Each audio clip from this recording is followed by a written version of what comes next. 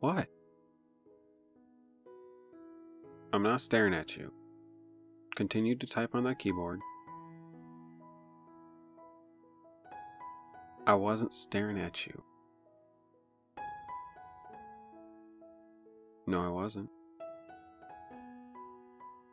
Alright, look. I'm gonna go back to reading this manga on my tablet and ignore this childish argument.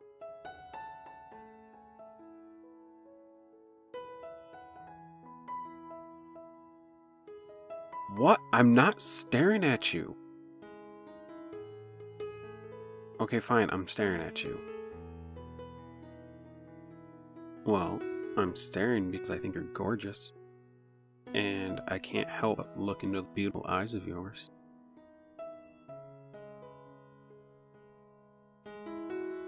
Yeah. Well, that was the first thing I saw when we first met. It's true. When we first met at our friend's house, I didn't know you, you didn't know me. I didn't realize we knew the same people. But when I first met you, I was very taken with your eyes. Are you blushing? You are. Beloved, I have it bad for you. Like, you just don't understand how stupid in love I am with you. I get excited every time my phone rings or I get a notification and I see that it's you. I get a stupid dopey smile on my face. Even if it's a text that says that, you know, you're doing something or you made it to work safely. Just your mere presence warms my heart. You don't even have to touch me. You don't even have to look at me. The fact that we are in the same room makes me happy. I have it so bad that I don't even care when I become the butt of one of your jokes. I just smile like a stupid idiot. That's how bad I have it. You can insult me and I'll just smile at you. And then, even if you say my name, I just melt into a pool of human. You could just be saying my name to get my attention. And you say it in such a way that just, I don't know. I just get lost in you. I can't help myself. Like, my favorite place in the world is having you in my arms. When we sleep, when we snuggle on the sofa watching movies. Frankly, you are my everything. I can't help but orbit around you, wanting to soak up all your light and warmth.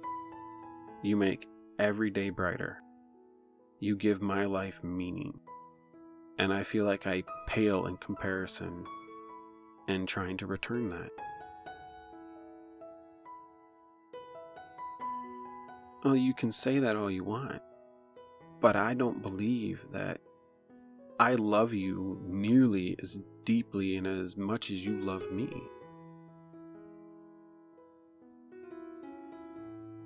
You do a bunch of little things for me.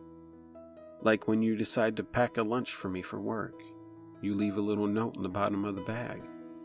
Sometimes it's just a stupid little smiley face on a post-it. I can't compare to that. I can't be cute like that.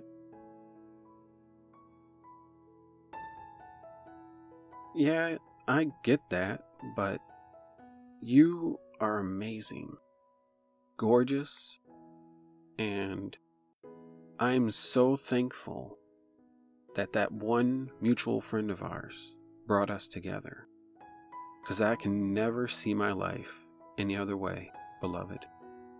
It's, even though we no longer talk to that friend, they have done us a great service. because now I get to spend the rest of my days staring at the most beautiful person I have ever got to meet. And I will forever be thankful for that. So, anytime I'm staring at you, it's because I have gotten lost in you again. And from my point of view, if I was to get lost anywhere, that'd be the best place to get lost at. I love you too. Mwah.